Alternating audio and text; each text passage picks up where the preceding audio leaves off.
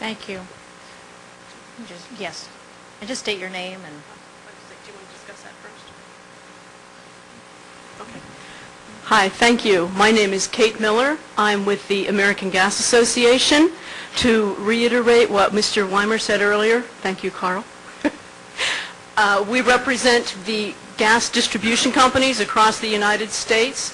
I have 3 points that I'd like to make. First, reiterating Mr. Strauss's last question and what the lady from NFPA referred to, it's not clear what will happen to the standards that are currently incorporated by reference starting in January. To that point, AGA would encourage PHMSA to continue to incorporate standards by reference using your tools that you have available, the miscellaneous updates, and sometimes, when appropriate, direct final rules. That takes me to my last point. In particular interest to our members are standards that obviously deal directly with pipelines and the materials that they're made of. One in particular is ASTM D2513.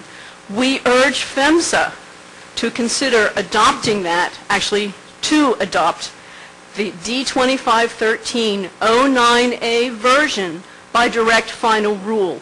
As far as we know, there is no opposition to that. So we would encourage PHMSA to consider that tool a direct final rule. Thank you. Neil and I will address, because you have 2 parts of your question, and so on the front part about addressing incorporation of standards and what are we going to do, unless we can make them available for free to the public online as of January 2013, we can't update them. So it's a little bit of a catch-22, and while I think proposing a direct final rule option, if we get one comment, that's going to kick us back to the beginning, and we'll need to go through a more lengthy, robust rulemaking process anyway. So it won't necessarily be a shortcut. So the way that PHMSA has been viewing what do we do with the standards, until and unless we reach a reasonable resolution addressing the free aspect and the internet aspect, I don't know what we will do. And that's part of the reason we're having the workshop, is we're not sure that we will be legally allowed. We won't be legally allowed as of January, but even starting now, we're not sure that we'll be able to update any of those standards, which brings us to part of the working session, which is one of the things that Jeannie and I wanted to throw out as a discussion point, is if we cannot update our standards as of January 2013, what does that mean for safety? What does that mean for regulated entities' ability to comply? And generally, what do you all see as some of the impacts to that? We think we have an idea, but we would certainly welcome a much more broad discussion about what that may mean overall for the industry, for safety, for us, for interested parties and stakeholders, if we cannot update standards as of January 2013. Neil, pull your mic closer, just a little bit. On the direct final rule issue, we do have the authority to use direct final rules if we've set up procedural regulations to allow them in this particular area, and if they're appropriate.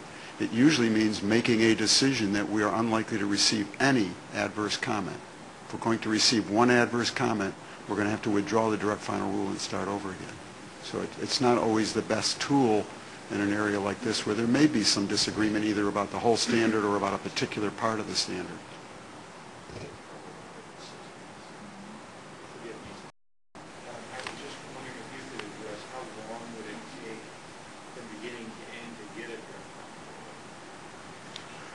The question, for those of you who couldn't hear it, is how long from beginning to end it would take to get a direct final rule.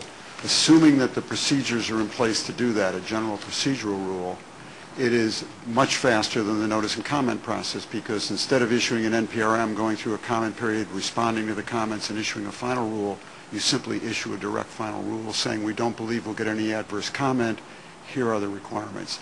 It's basically under an exception to the Administrative Procedure Act, the good cause exception, where we don't expect to get any adverse comment. So how long it takes just depends on how long it takes to put together a rulemaking document.